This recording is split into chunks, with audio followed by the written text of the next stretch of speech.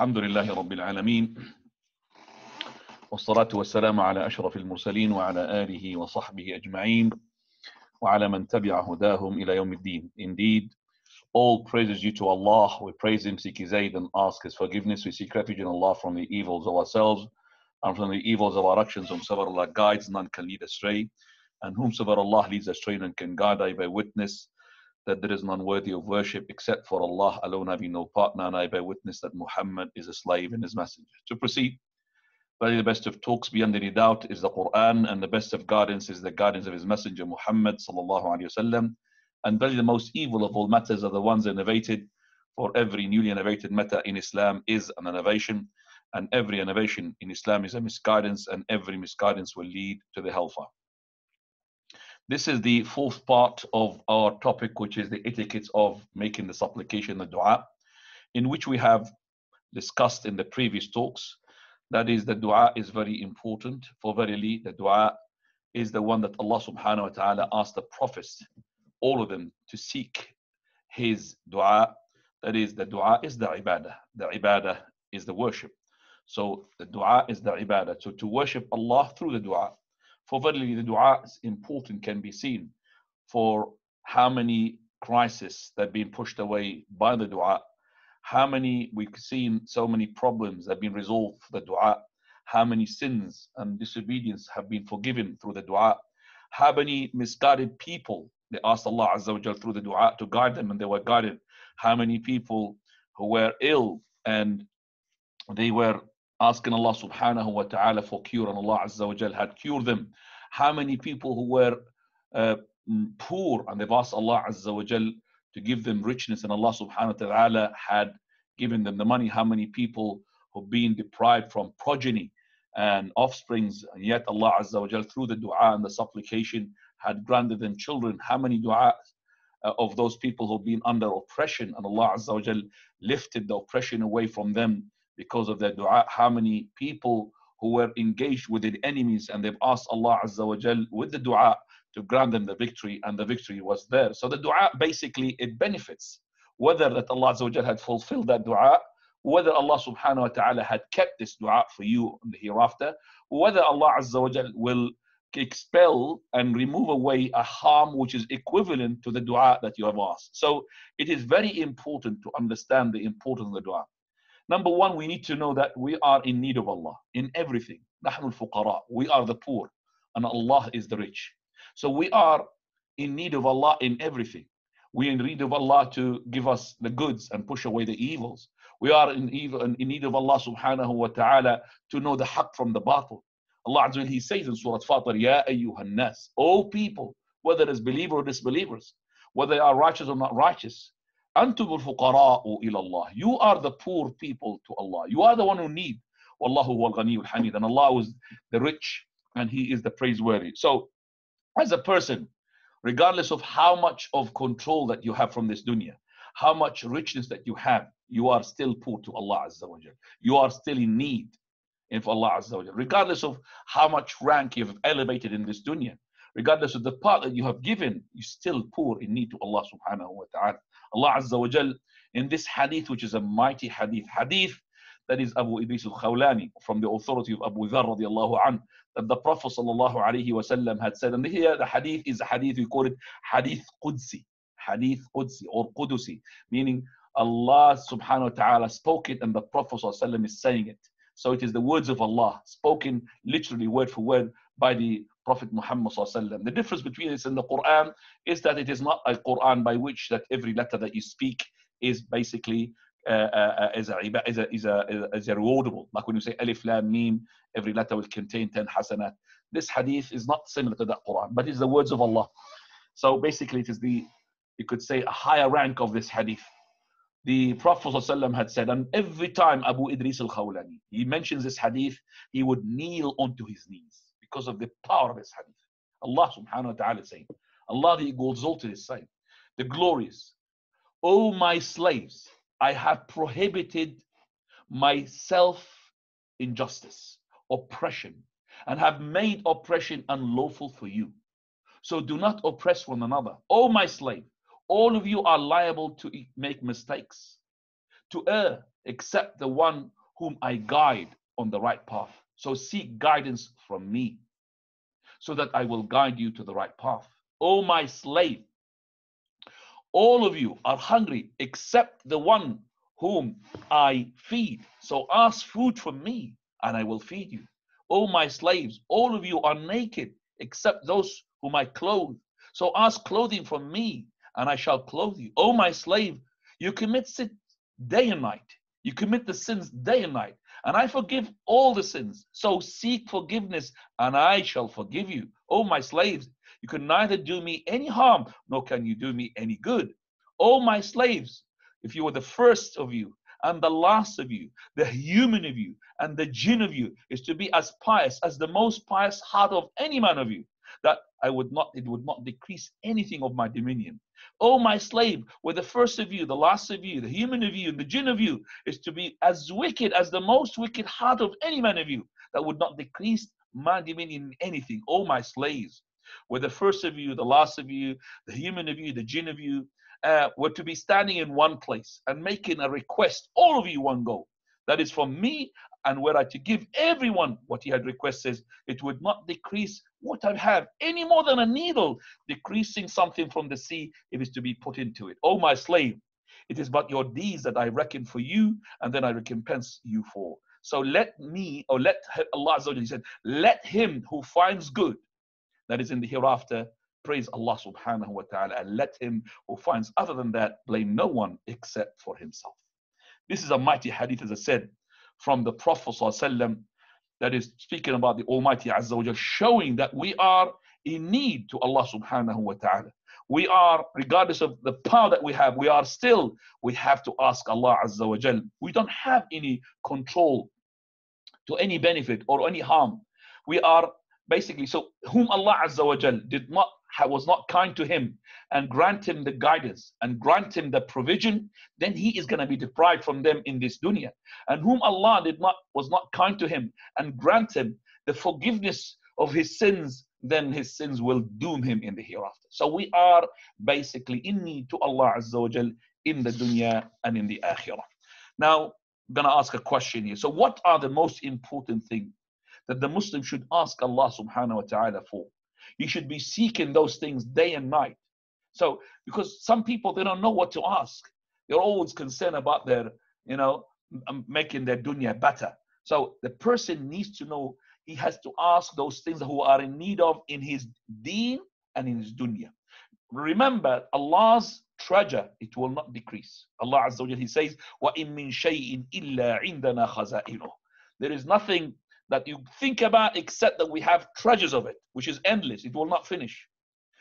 And also subhanahu wa ta'ala, he said, وَمَا نُنَزِّلُهُ إِلَّا بِقَدَرٍ مَعْلُومٍ. And we do not bring except for something which is already been, which is known to us. That is qadarin ma'loom. Right. So here Allah subhanahu wa ta'ala is telling us, ask me. وَاسْأَلُ اللَّهَ مِنْ فَضْلِهِ. Ask Allah from his bounty. And Allah Azza wa Jal, as I said number of times in the previous 3 parts, that Allah Azza wa Jal will be angry if you don't ask him. So you are, as a person who's a slave, being commanded to ask Allah Azza wa Jal. So those are the important things. Number 1, ask him for the guidance on the straight path. For verily the Prophet, so Allah Azza wa Jal in his Quran, he said, مَن يَهْدِ اللَّهِ فَهُوَ الْمُهْتَدِ وَمَن يُضْلِلْ فَلَن تَجِدَ لَهُ وَلِيًّا مُرْشِدًا. This is the surah that you read every Jumu'ah, and I'm sure that you've read it as well in the Jumu'ah today. مَن يَهْدِ اللَّهِ فَهُوَ الْمُهْتَدِ. Whom Allah guides, then he's the one who's guided. And he who's the one who did not guide, then you will not find for him وَلِيًّا مُرْشِدًا, a friend that he will guide him to the right path. So if you ask, guidance is the best. And in the hadith, which is the Prophet ﷺ, he said, يَا عِبَادِي كُلُّكُمْ ضَالٌ إِلَّا مَنْ هَدَيْتُ فَاسْتَهْدُونِي أَهْدِكُمْ. Oh, slaves of Allah, all of you be misguided, except for the one whom I guide. So ask me guidance and I will guide you into the right path. Allah subhanahu wa ta'ala commands us to ask for this guidance of the straight path 17 times a day in our obligatory prayer in the Fatiha. اهدنا الصراط المستقيم. اهدنا الصراط المستقيم. And that is why the Prophet ﷺ was keen to teach his ummah in their dua, that is to ask Allah Azza wa Jal is the guidance. So he was to say as well in the dua that you opening supplication of your in your prayer, Ihdini lima ikhtalifa fihi min al-haqq bi-idhnik. O Lord, guide me to what is being controversial from the haqq. إنك تهدي من تشاء إلى صراط مستقيم. For verily you guide whomsoever you will to the straight path. Also the Prophet sallallahu alaihi wasallam, he was saying in another supplication, اهدني لأحسن الأخلاق لا يهدي لأحسنها إلا أنت. O Lord, guide me to the best of the manners. No one guide to the best of the manners except for you. واصرف عني سيئها, and remove away from me the bad of it, the bad of the manners. For verily nobody can remove the bad away from me except for you. Prophet sallallahu alaihi wasallam used to teach his companions to ask Allah the Almighty the guidance. So he said to Ali ibn Abi Talib one day, قل, say, Allahumma inni as'aluka al-huda wa-sadad. O Lord, I ask you the guidance and to be on the correct path. Also, he had taught Al-Husayn and Al-Hasan ibn Ali radiallahu anh in his witr dua, Allahumma hdini fi man hadayt, wa afini fi man afayt. O Lord, guide me amongst the ones whom you have guided. So you have to ask Allah Azza wa Jal day and night to guide you to the straight path. This is the first thing. That's the most important one. Second one, upon you as well to ask your Lord, that is to forgive you the sins. For verily no one can forgive the sins except for him, the Almighty subhanahu wa ta'ala. He is the one who forgives all the sins for the one who repents. Allah Azza wa Jal, he said, وَإِنِّي لَغَفَّارٌ لِمَنْ تَابَ وَآمَنَ وَعَمِلَ صَالِحًا ثُمَّ اهْتَدَى. And verily I am a forgiver for those who had repented to me, and he had believed, and he did a good righteous deed, and he had been guided. And also Allah subhanahu wa ta'ala, he said in Surah An-Nisa, وَمَنْ يَعْمَلْ سُوءًا أَوْ يَظْلِمْ نَفْسَهُ ثُمَّ يَسْتَغْفِرِ اللَّهِ يَجْدِ اللَّهَ غَفُورًا رَحِيمًا. He who does bad things or wrongs himself, then he asks Allah subhanahu wa ta'ala's forgiveness, he will find Allah is the oft forgiving, the oft merciful. Also in the hadith, which is hadith again Qudsi, the Prophet ﷺ, he said, Allah the Almighty said, يَبْنَ Adam, O son of Adam, إِنَّكَ مَا دَعَوْتَنِي وَرَجَوْتَنِي غَفَرْتُ لَكَ عَلَى مَا كَانَ فِيكَ وَلَا أُبَالِي. That regardless of how much you ask for me and you seek forgiveness for me, I will forgive you regardless. يَبْنَ آدَمْ لَوْ بَلَغَتْ ذُنُوبُكَ عَنَانَ السَّمَاءِ. O son of Adam, if your sins is to reach the clouds of the heavens, then you sought my forgiveness. I will forgive for you, and it will not harm me. يَبْنَ آدَمْ, O son of Adam, إِنَّكَ لَوْ أَتَيْتَنِي بِقُرَابِ الْأَرْضِ خَطَايَا. Oh, you come to me with the land filled up with all sins and all types of sins. ثُمَّ لَقِيتَنِي لَا تُشْرِكُ بِي شَيْئًا. And then you have met me, did not worship anything beside me, did not commit shirk with me. لَأَتَيْتُكَ بِقُرَابِهَا مَغْفِرَةً. I would have come to you with as much as of the earth filled with forgiveness. Prophet sallallahu alaihi wasallam, he said, أَيُّهَا النَّاسِ, O people, tubu ila Allah, repent to Allah, for verily inni atubu ilayhi fil yawmi mi'ata marra. For verily I seek forgiveness from Allah Azza wa Jal in every time 100 times. 100 times. Listen to Abdullah ibn Umar, he said. Verily Abdullah ibn Umar, he said, we used to camp for the Prophet sallallahu in one gathering, one sitting. That is 100 times. 100 times what? Saying, رَبِّ اغْفِرْ لِي وَتُبْ عَلَيَّ إِنَّكَ أَنْتَ التَّوَّابُ الرَّحِيمُ. O Lord, forgive for me and tub alayya, and accept my repentance, for verily you are the oft forgiver, the oft repentance. So Prophet ﷺ, he said, he who had said, Astaghfirullah, O Lord, I seek forgiveness of Allah, الَّذِي لَا إِلَهَ إِلَّا هُوَ الْحَيُّ الْقَيُّومُ وَأَتُوبُ إِلَيْهِ. The one who's God, there's no God beside him. Al-Hayy al-Qayyum, the life, Al-Qayyum, the sustenance. وَأَتُوبُ إِلَيْهِ, and I seek forgiveness for him. غُفِرَ لَهُ وَإِنْ كَانَ فَرَّ مِنَ الزَّحْفِ. It will be forgiven for him even if he has to run away from the battle when the army advances. So this is a mighty sin, yet Allah will forgive it as long as you seek forgiveness. So we got now asking forgiveness, asking for the guidance. Also, from the important things that the person should ask for as well is to ask Allah Azza wa Jal paradise. To ask Allah subhanahu wa ta'ala paradise. Ask Allah Azza wa Jal as well to keep you away from the hellfire. So we asking Allah paradise, and we asking Allah Azza wa Jal to keep away from the hellfire. Allah Azza wa Jal, he said, فَمَنْ زُحْزِحَ عَنِ النَّارِ وَأُدْخِلَ الْجَنَّةَ فَقَدْ فَازَ. He who had been removed from the fire and pushed away from the fire, زُحْزِح is like heavy thing. قال وَأُدْخِلَ الْجَنَّةَ, and he means to make enter paradise, then he is successful. And also the Prophet ﷺ, he said, he who had asked Jannah 3 times, Al-Jannah would say, Allahumma adkhilhu al-Jannah. Oh Lord, make him to enter the Jannah. وَمَنْ اسْتَجَارَ مِنَ النَّارِ 3 times. He was sought forgiveness from the hellfire 3 times. The fire would say, Oh Lord, make him to be seeking refuge from the fire. So always ask Allah Azza wa Jal for Jannah at least 3 times a day, and ask Allah Azza wa Jal to save you from the hellfire at least 3 times a day. Prophet sallallahu alaihi wasallam, he said to a man, what do you say in the prayer? He said, well, I'm not really good in saying what you say and what Mu'adh had said, dun. But every time I make tashahhud, I ask Allah Azza wa Jal paradise, and I ask, so when I make the prayer, when I'm reading the Fatiha, I ask Allah Azza wa Jal the Jannah, and I ask Allah Azza wa Jal to keep me away from the hellfire. So the Prophet sallallahu alaihi wasallam, he said, don't worry, we are doing the same thing, me and Mu'adh. And this is the boy who had prayed and he did not continue the prayer behind Mu'adh. It's a long story, but basically the Prophet ﷺ, he said, this is what we are all about. What we are saying to Allah, to ask Allah Azza wa Jal to grant us paradise and save us from the hellfire. So Prophet ﷺ used to say, Allahumma inni as'aluka al-jannata ma qarraba ilayha min qawlin aw amal. Oh Lord, I ask you paradise, and whatever get me closer to paradise, whether from the sayings or from the actions. Wa a'udhu bika min an-nar wa ma qarraba ilayha min qawlin aw amal. And I seek refuge in you, oh Lord, from the hellfire and whatever gets me closer to the fire, from whether it's from the sayings or the actions. Also, the person needs to know that he should ask Allah subhanahu wa ta'ala al-afu, the pardon, al-afiyah in the dunya wal-akhirah, al-afu wal-afiyah. So we go now, we ask Allah Azza wa Jal for the guidance. We ask Allah subhanahu wa ta'ala, that is to forgive our sins. We ask Allah subhanahu wa ta'ala paradise and keep us from the hellfire. We ask Allah Azza wa Jal al-afu wal-afiyah. The uncle of the Prophet sallallahu al-Abbas, he came to the Prophet sallallahu and said, Messenger of Allah, teach me something I ask Allah subhanahu wa ta'ala. He said to him, oh uncle, Salillah al-afiyah. Ask Allah Azza wa Jal al-afiyah. So I stayed for some days, and then I came back again. Messenger of Allah, teach me something I ask Allah Azza wa Jal. I said to you, uncle, oh Abbas, the uncle of the Prophet of Allah, ask Allah al-afiyah fi dunya wal-akhirah, in this dunya and the hereafter. Also Abu Bakr radiallahu anhu, he said that the Prophet ﷺ, he said on top of the pulpit, Salullah al-afa wal-afiyah, for verily ask Allah Azza wa Jal al-afu, pardon, al-afiyah, health. Health in this dunya, health in the akhirah. Health in the dunya, that means to be healthy and to be not diseased.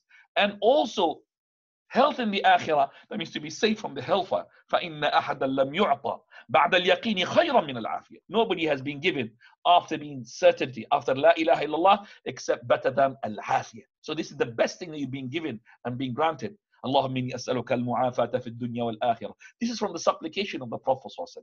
Also, from the important things that the person should ask Allah subhanahu wa ta'ala for as well, that to ask him to be affirmed on the religion. Because the person is wavy, you know, we don't know what's going to happen to him. We know a friend of ours who was mashallah, bid and everything, and now he is mulhid. He is an atheist. اللهم يا رب يا مثبت القلوب ثبت قلوبنا على دينك. اللهم يا مصرف القلوب صرف قلوبنا على دينك. For verily, this is fitan. They are like waving like the sea.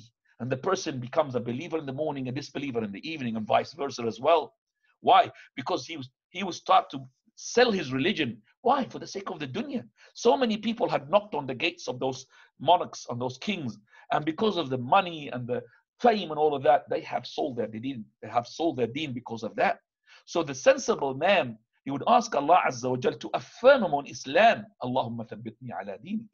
Also, Anas, he said that the Prophet ﷺ, he said, Ya wali al-Islami wa ahlih, basikni bihi hatta alqa. Oh Lord, the one who is the protector of Islam and the protector of the Muslims, make me to hold on to Islam until I see you. This is who is saying it, the Prophet Muhammad sallallahu alaihi wasallam. So we say, oh Lord, Ya wali al-Islami wa ahlih, basikna bih, وثبتنا حتى نلقاك. We ask Allah Azza wa Jal, Allahumma ya musarrif al-qulub, sarrif qulubana ala ta'atik. Oh Lord, the one who is making the hearts goes any direction that you want, make our heart to be affirmed onto your obedience. Make our heart to be affirmed onto your deen. This is the dua of the Prophet ﷺ. He used to say it according to Salama, according to the companions. They used to hear the Prophet of Allah saying this dua. Salama, she said, Messenger of Allah, why do you say all the time, Ya muqallib al-qulub thabbit qalbi ala dini? Oh, Lord, the one who affirms the heart, affirm my heart upon your religion. Why are you saying this? Because you are the Prophet. I mean, how can it be? I mean, you are the Prophet. You're asking this all the time. Oh Lord, the one who affirms the heart, affirm my heart onto your religion, and you are a Prophet? So the Prophet said, Ya Salama, O Salam, for verily, not a single person from the son of Adam, except that his heart is between two fingers of the fingers of Allah the Almighty. In sha'a aqama wa in sha'a azagha. For verily, either he will put him on the haqq or put him on the batil. Either will give him the guidance or he will put him on the path of misguidance. So your heart is fluctuating between haqq and batil. Your heart, which is a small one, between the power and the mighty fingers of Allah. You could put it this way and put it that way. So don't you ever think, oh, I guarantee paradise. No way I could be misguided. As long as I am, mashallah, like this, I could go and listen to the innovators, and I could go and mix up with those people who are not Muslims, and you think you are affirmed. Wallahi, even if you had to put one foot in paradise and the other foot outside paradise, you can't guarantee paradise. So be careful. So ask Allah Azza wa Jal to affirm your heart. Prophet ﷺ, one of his du'as, he used to say, Allahumma aslih li dini, alladhi huwa ismatu amri. Oh Lord, fix my religion. For verily, this is the one who's going to give me the savior, the salvation. Wa aslih li dunyaya allati fiha ma'aji. And fix my dunya. For verily, this is my living. وأصلح لي آخرتي فإن فيها معادي. For verily, fix for me akhirah, that is in the akhirah, hereafter, where there is, I'm going to go return. وَاجْعَلِ الْحَيَاةَ زِيَادَةً لِي فِي كُلِّ خَيْرٍ. And make this life for me an extra in good and abundance and everything. وَاجْعَلِ الْمَوْتَ رَاحَةً لِي مِنْ كُلِّ شَرٍ. And make the death for me a relaxation from every evil.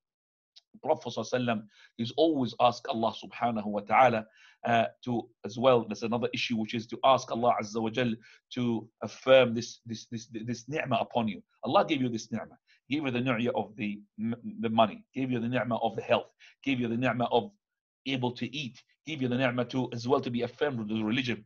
So ask Allah Azza wa Jal to affirm this ni'mah. Just like you ask him to affirm your heart onto the deen, ask him as well to make this ni'mah, blessings, the bounty is there all the time, because it's a crisis if you've been stripped away, taken away from this ni'mah of yours. Allahul musta'an. So the Prophet ﷺ, he said, Allahumma inni a'udhu bika min zawali ni'matik. Oh Lord, I seek refuge in you from that is that the removal of your bounty. Wa tahawuli afiyatik. And also your afiyah, that is, will turn over. Wa fuja'ati niqmatika wa jami'i sakhatik. And suddenly that your anger comes onto me, and all of that will bring the wrath upon me. So this is another issue. Ask Allah Azza wa Jal to keep this bounty upon him.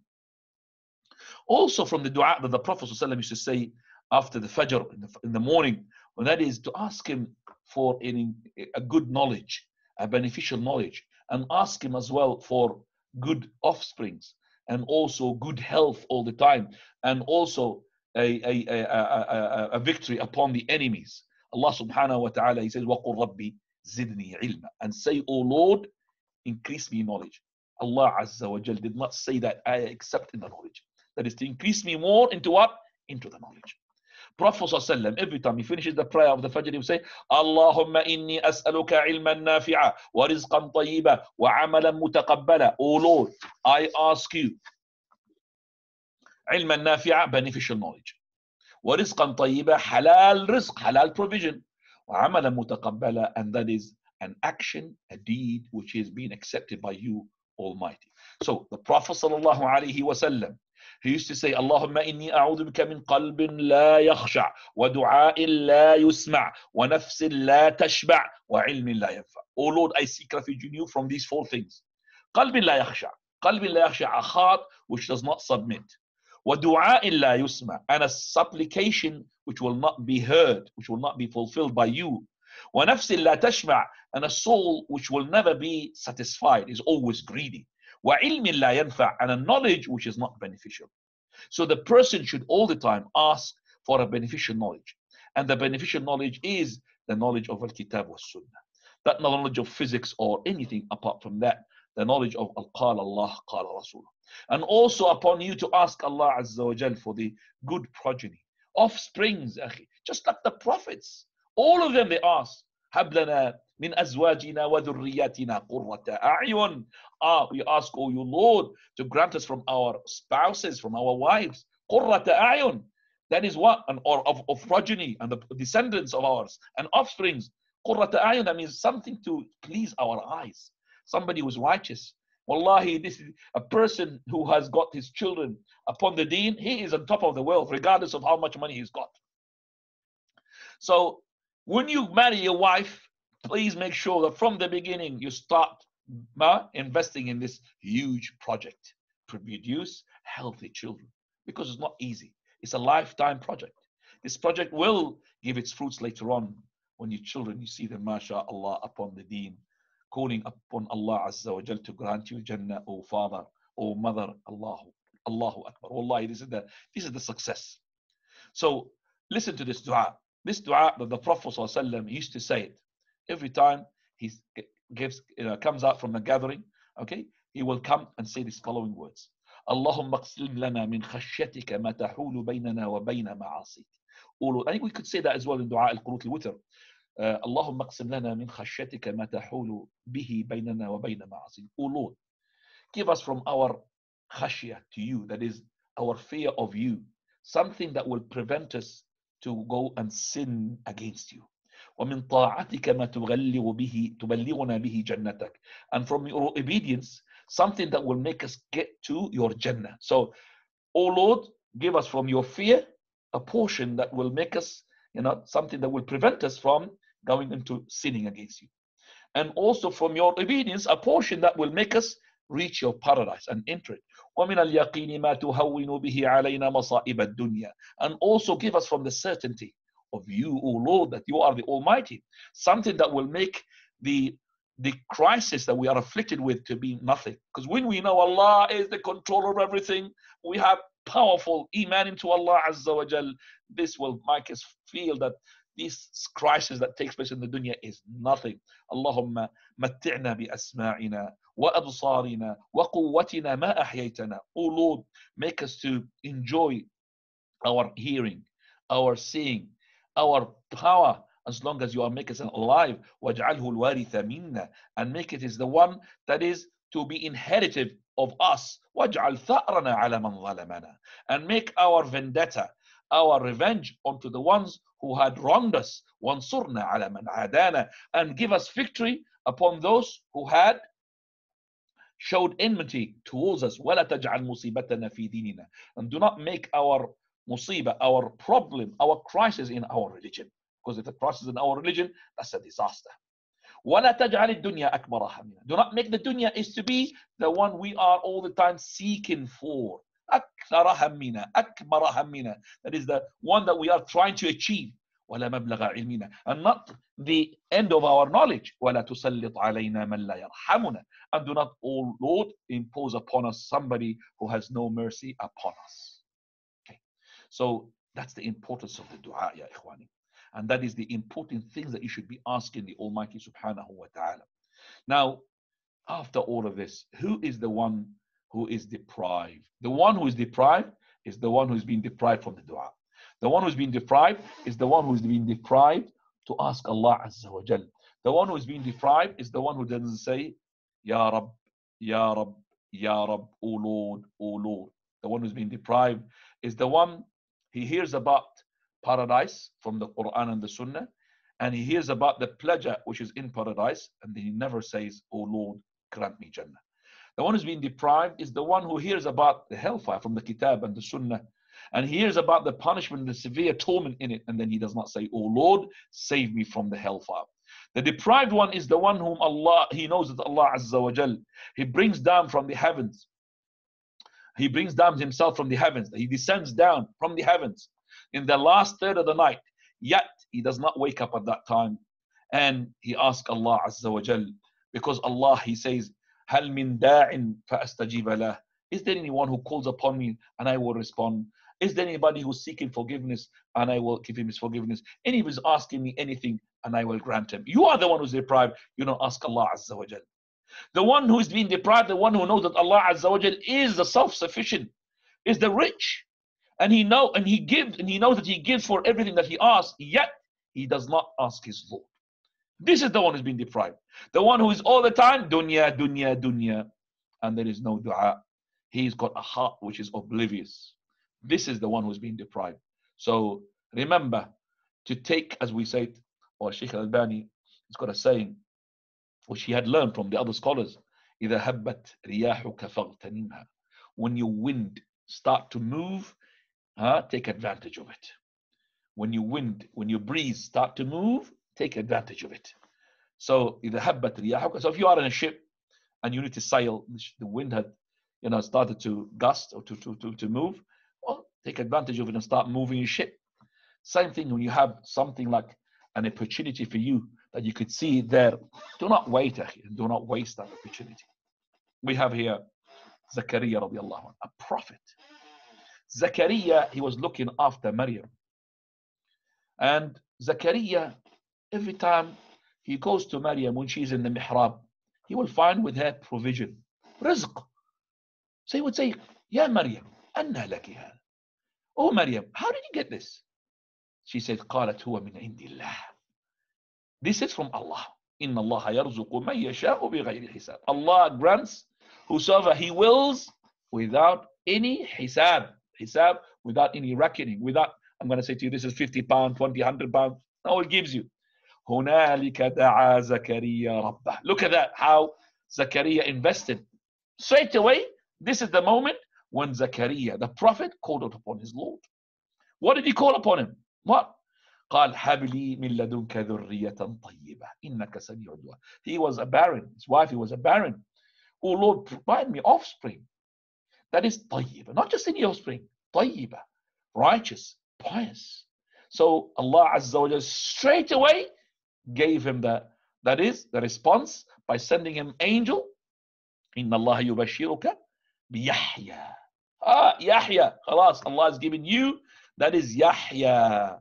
مصدقا بكلمة من الله, to the end of the verses. So if you've been deprived from the children, deprived from the progeny, deprived from the descendants, ask Allah subhanahu wa ta'ala. Those people who are ill entering the hospital, ask Allah Azza wa Jal. Just don't think that the remedy is going to be with the hands of the doctor. The doctor could give you anything, but it will not be, could give you medicine, but it will not be beneficial. Everything is in the hands of Allah Azza wa Jal.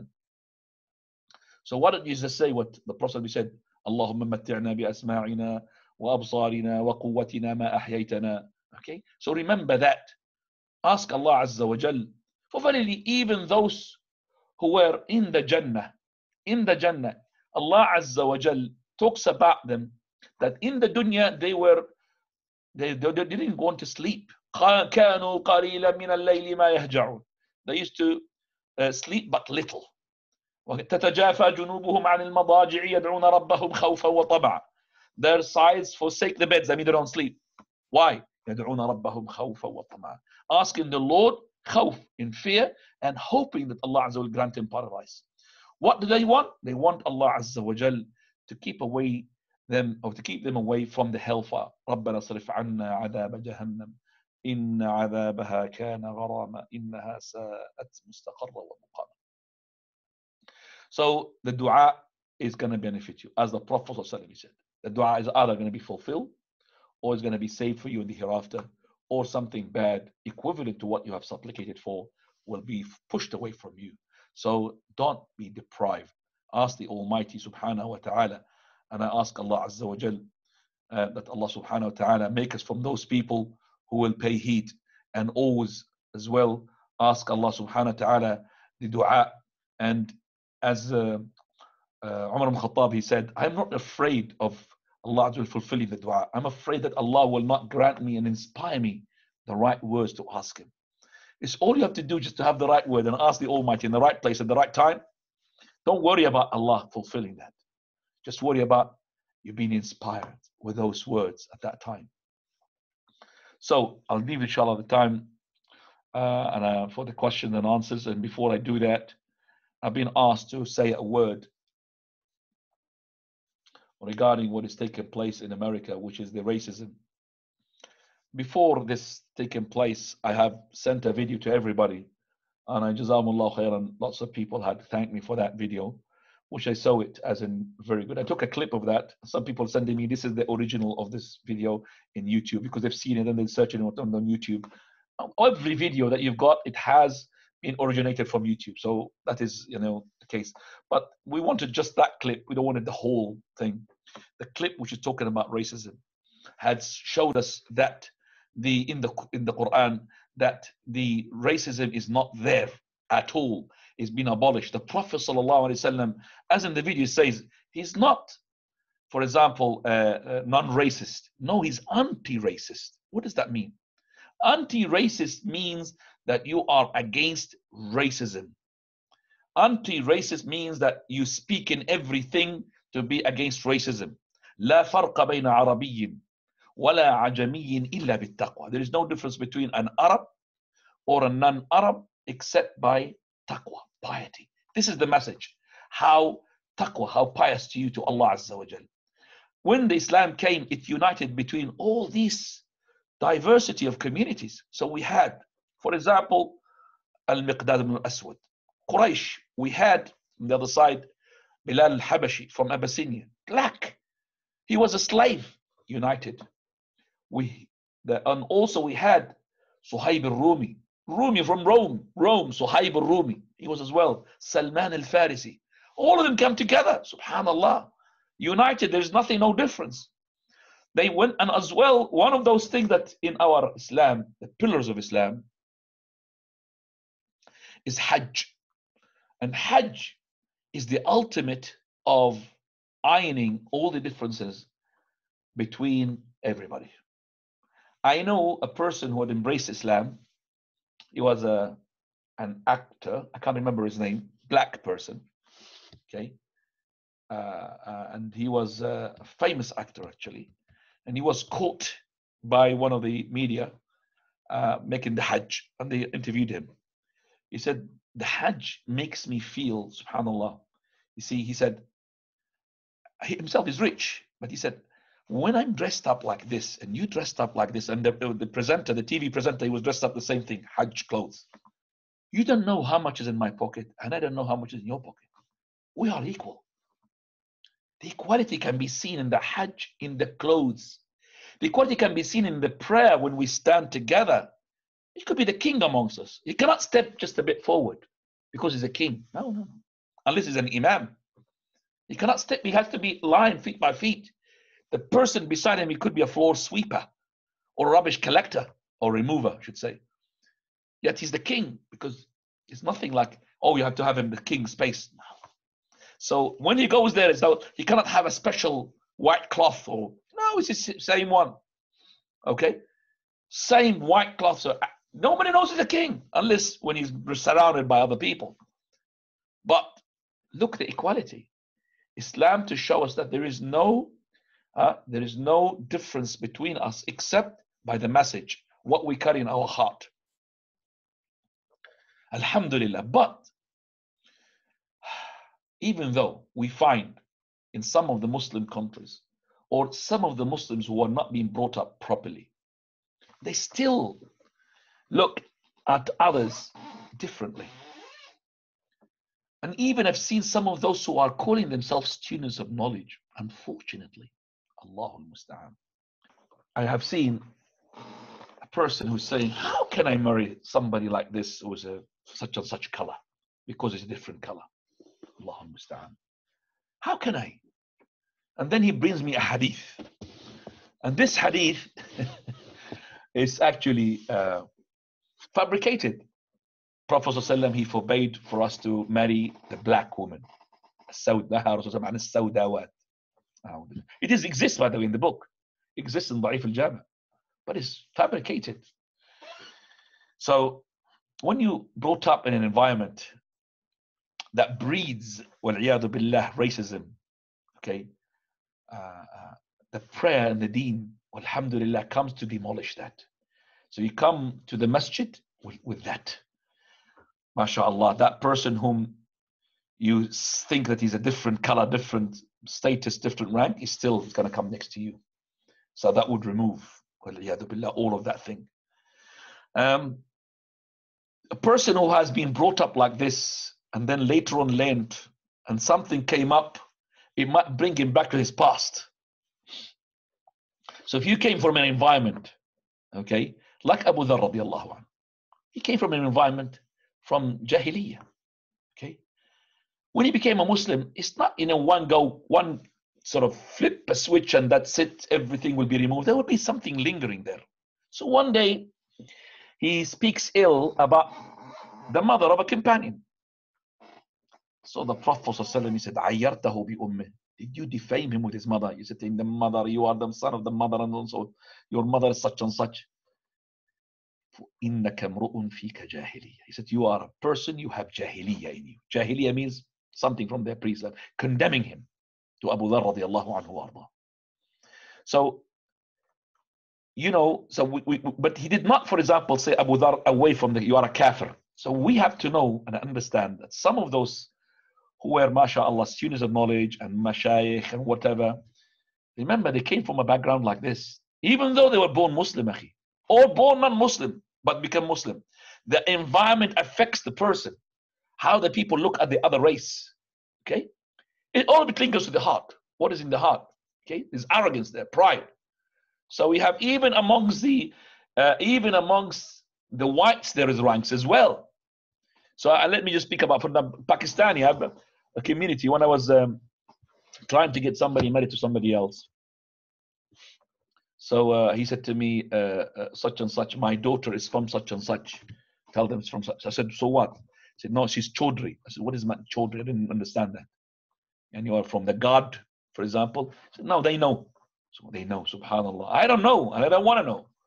So if it's from this clan, oh, they are they've got, like the army, they've got something extra. Subhanallah. This is what the Islam came to demolish. There is no difference between us except by the taqwa.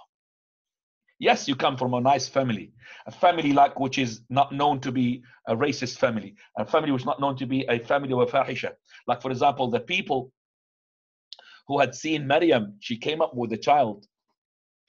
They seen and they said to her, oh, Maryam, ما كان أبوك امرأ سوء وما كانت أمك بغية. Your father was not a bad man, nor your mother, she was a hornet. A harlot means a prostitute. That means you're accusing her of fornication. But how can it be a fornicator? When your father was not was a righteous man. And your mother, she was not a fornicator. It shows that the fornication runs in the lineage. So yes, we choose the right person, but not based upon a color.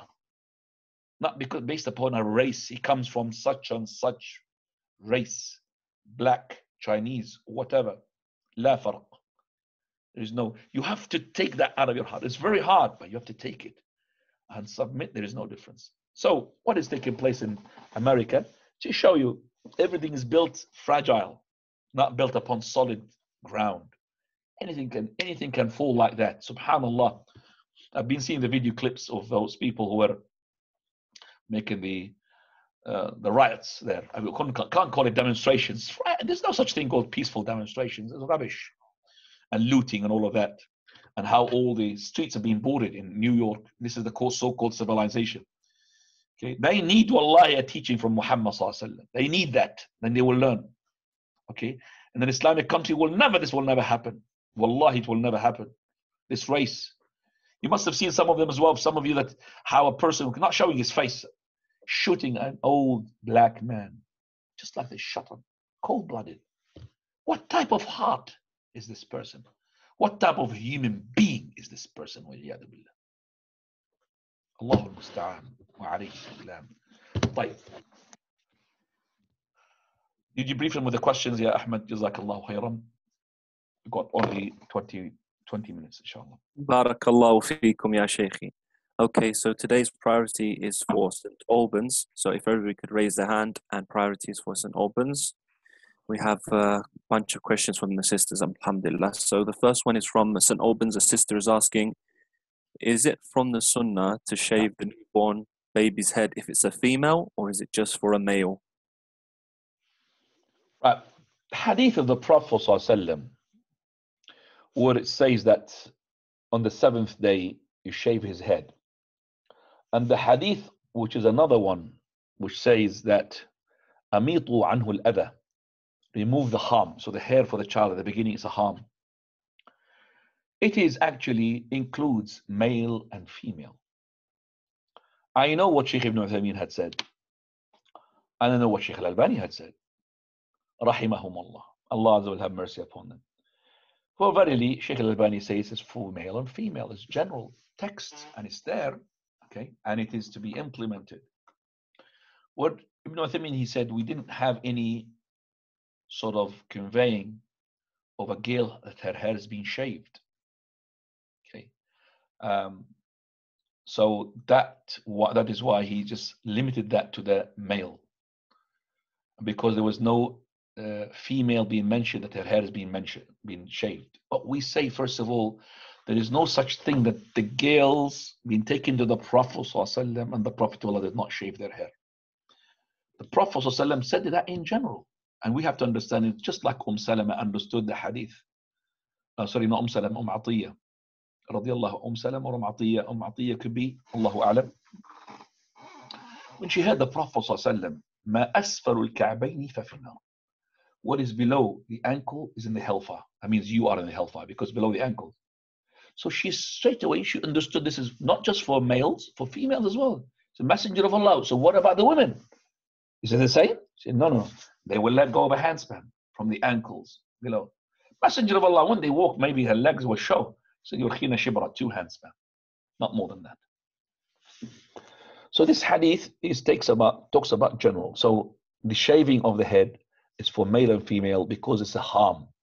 Harm, we're talking about physical, and the physical harm does not distinguish between a male or a female. So Allah Ta'ala, the correct opinion is that males and females are to be shaved their heads. Now, Sanallahu alayk, Sheikh. Another question from the sisters in St. Albans.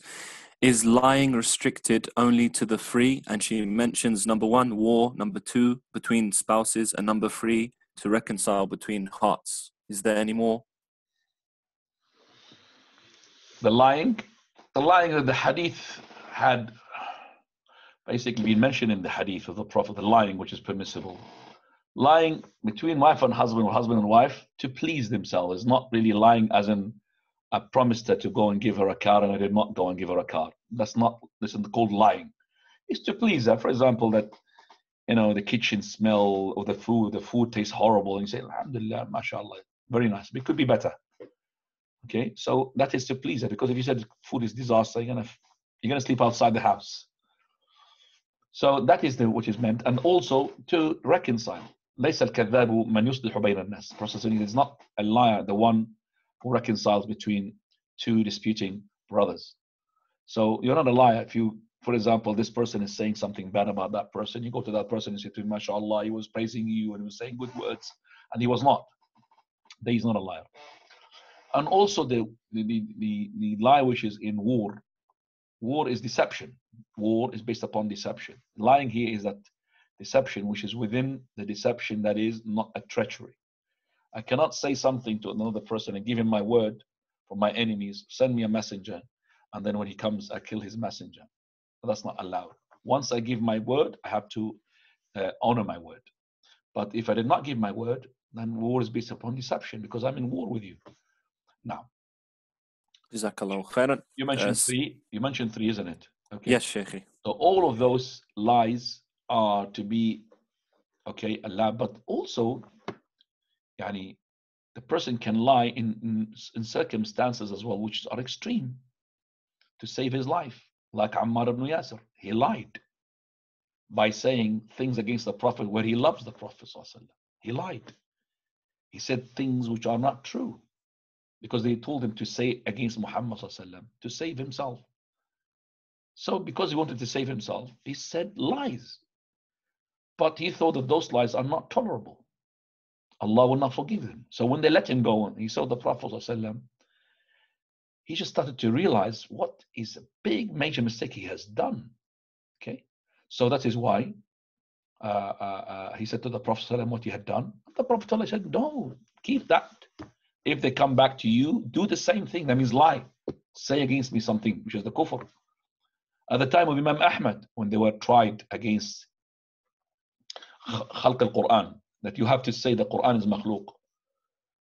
All the scholars, save Imam Ahmad, and very few, all of them, like Ali ibn Madini, at that time, they said, oh, Quran makhluq. They lied because they want to save themselves. Now. Jazakallah khairan. Sister from St. Albans is asking that when she sneezes and she says Alhamdulillah, is this obligatory or is this a sunnah of the Prophet Sallallahu Alaihi Wasallam? When she sneezes, she should.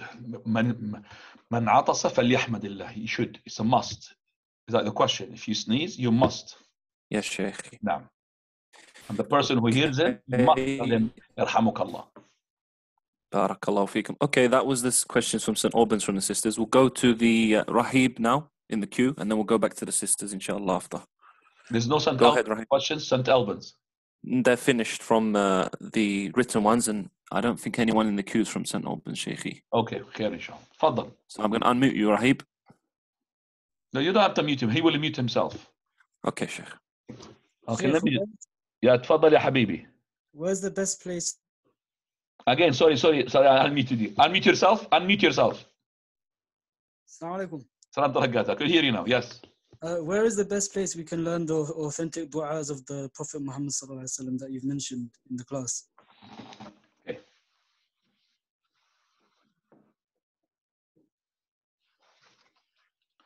The book called, and it's an English version of it, Ad-Du'a min al-Kitabi wa Sunnah. Okay, this is from Sa'id ibn Ali al-Qahtani. He had got made like Hisn al-Muslim, and he made this book as well. It's called Du'a. This is a small one in your pocket. Also, you could download it from your, mashallah, smartphone. Lots of, for example, as well, Sahih al-Kalim al-Tayyib for Shaykh al-Albani. It's Kitab ibn al-Qayyim, but Shaykh al-Albani made the check-in of it. Sahih al-Kalim al-Tayyib. Barakallahu feek. Hayakum Allah. Sister from St. Albans is asking if, because Isha, Salatul Isha is late, can she read Suratul Mulk before the Salah? If you're going to pray the Isha, she should read Suratul Mulk after. But if she's not going to read the Isha, because, see, for example, I now decided to make the children combine Maghrib and Isha, and straight away sleep after that, because Isha is very late.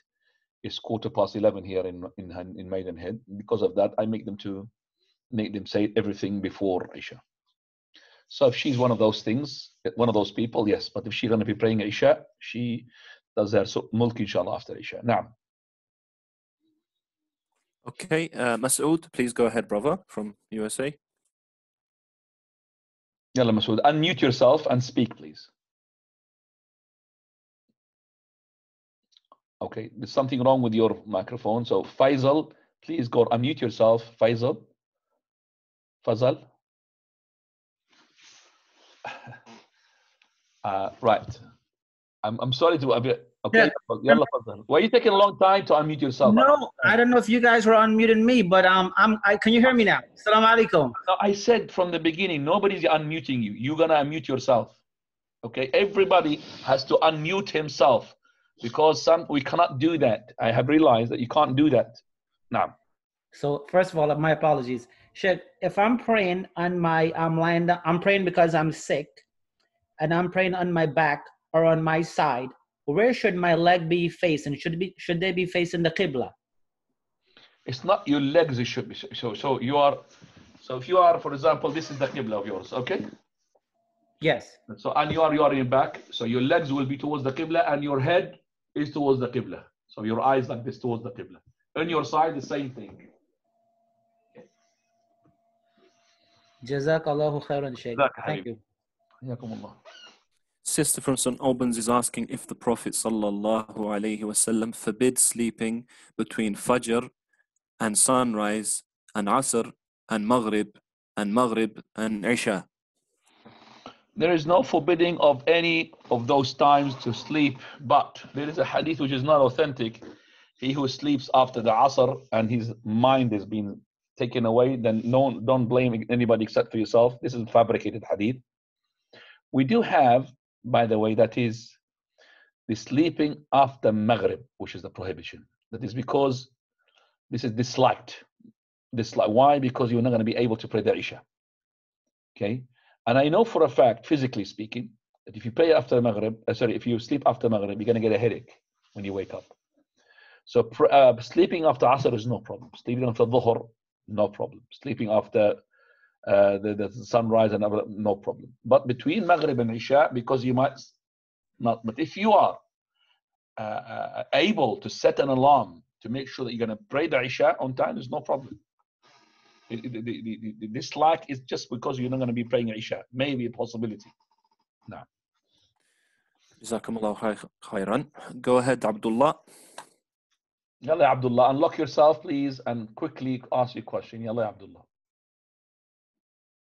There's some people having trouble to unmute themselves. Okay, Abdullah 105, please. Abdullah 105. Can you just check the settings? A few people are saying that they can't unmute themselves. The settings. Okay. Okay. I don't know who changed it. Okay. Start with Abdullah. Abdullah, unmute yourself. Abdullah, not Abdullah 105. Abdullah. Abdullah, not 105. Fadal No. Fadal. What was my question? Yes. So a few classes ago, you sneezed in the class and you said Alhamdulillah. Should the listeners have to say Yarhamukallah? And is it different if it's a recorded class? Jazakallah khair. Okay. No, you should not say Yarhamukallah. So it's only when you hear the person Yarhamukallah. So there is no such thing. So if you heard somebody say, machine said to you, Assalamu alaikum, you don't say to the machine, Wa alaikum assalam. And I remember a joke of this is that the Sheikh Salih al-Fuzan, Hafidhahullah, he was asked a question: if you had heard the Musajjil, which is the recorder, reciting Surah al-Sajda, or an ayah has got sajda, any surah has got sajda, sujood means, sujood tilawa, should we prostrate?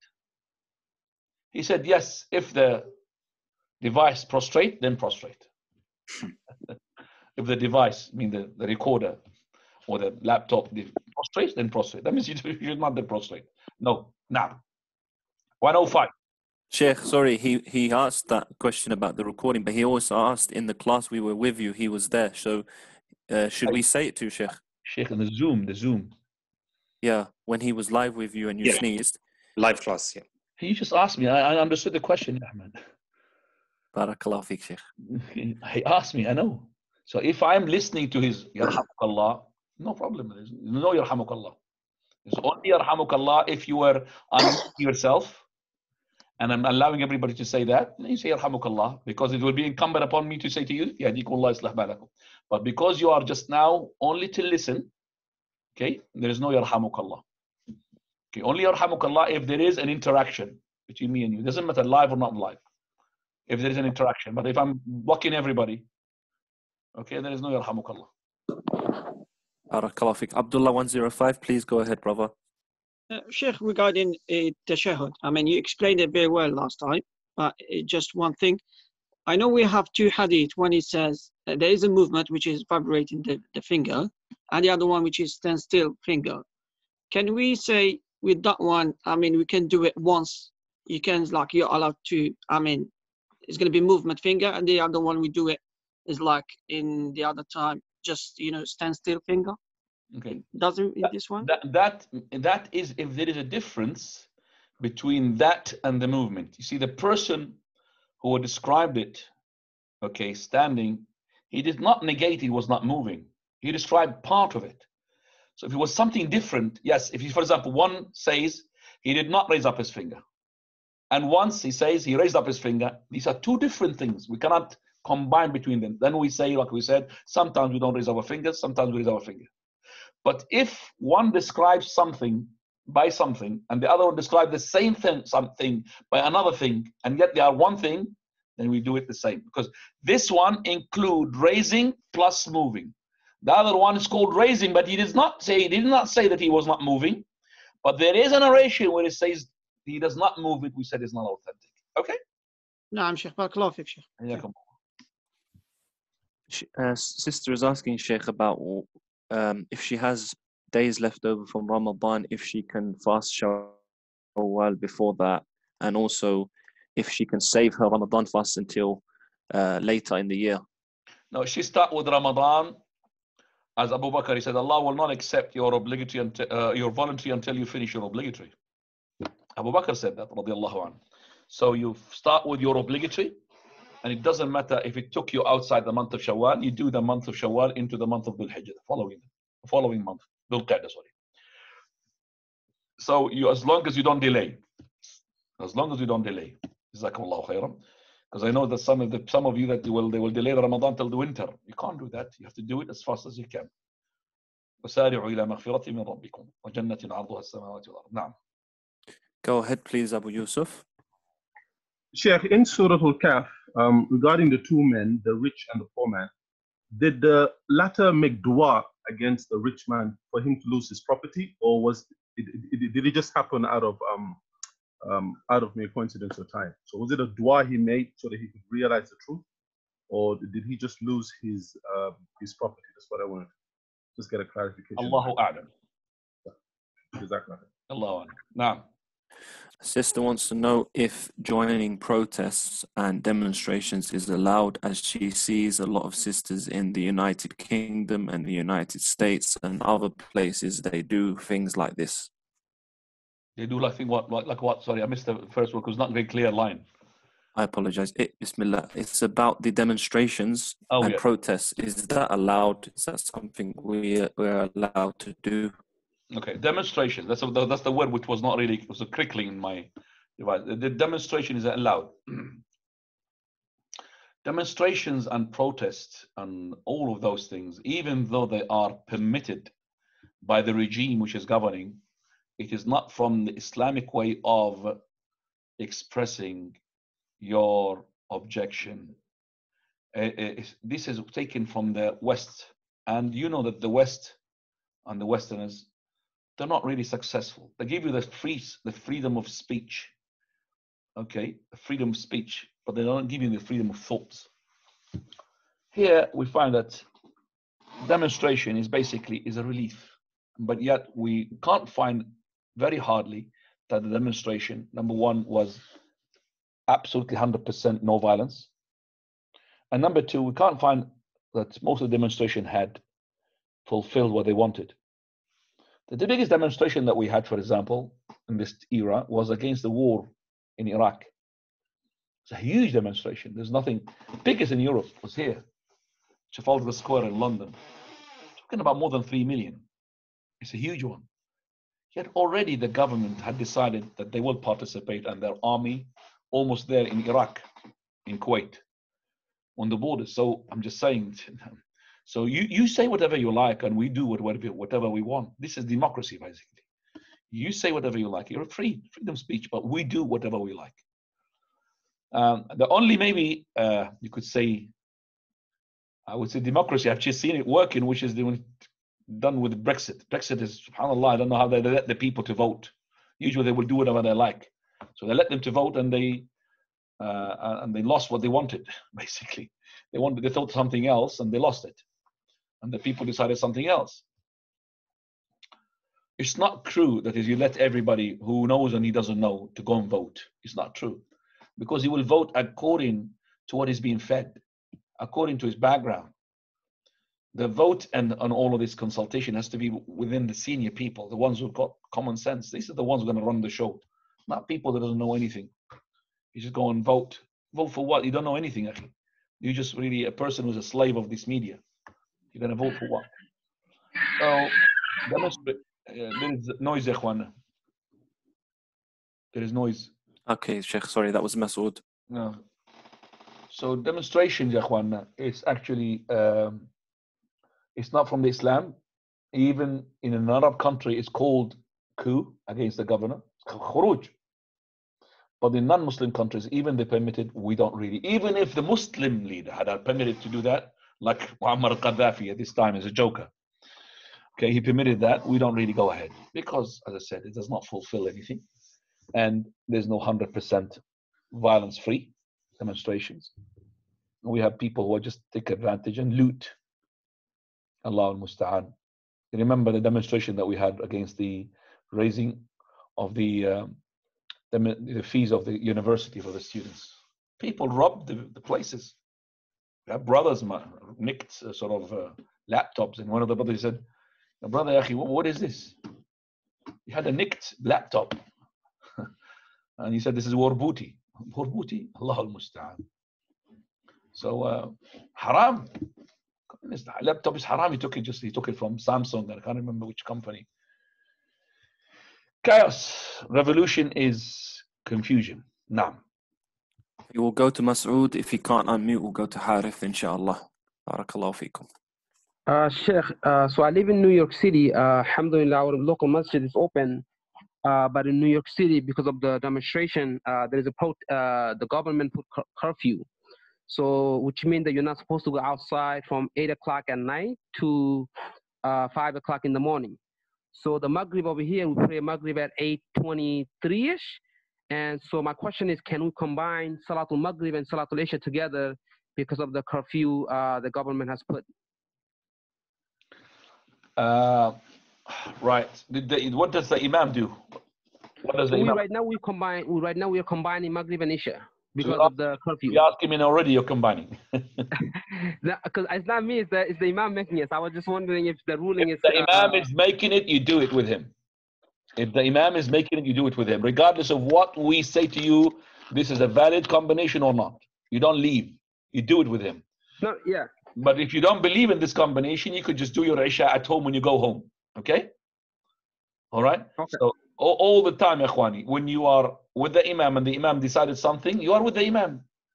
Okay? And then when the Imam is finished, you leave because you don't want to unite, and then you go home and then you pray your Isha if you think it's valid. Now, when a curfew, does that mean allow us, for example, we have extreme rain or extreme snow, and we could make combination of Maghrib and Isha because it is very hard for us to get back to the masjid.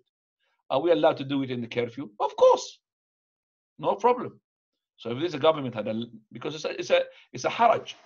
And Abdullah ibn Abbas was asked, why did he combine between Maghrib and Isha and Dhuhr and Asr? He said, أراد أن لا يحرج أمته. He wanted not to put his ummah into embarrassment, into difficulty. So because of now coming back to the Isha is impossible, say no problem. You make Maghrib and Isha at that time, inshallah, and that would be okay. But let's say that you don't believe in that. You do that with Isha with him, and you go home and you pray your own Isha at home. Okay? I mean, let me just tell you how we are as Ahlul Sunnah, Ahlul Salaf. We care about the unity in the right way. Shaykh al-Albani was asked regarding the Fajr prayer in our masajid. Some of the masajid, as soon as the adhan goes on, 10 minutes later, they make the iqamah. Whereas the Ministry of Endowment, they said, no, you have to make the iqamah at least 25 minutes after the adhan. The iqamah, the jama'ah, 25 minutes after the adhan. Now, they've done this for a reason, because their Fajr adhan is linked to this calendar, which is not correct.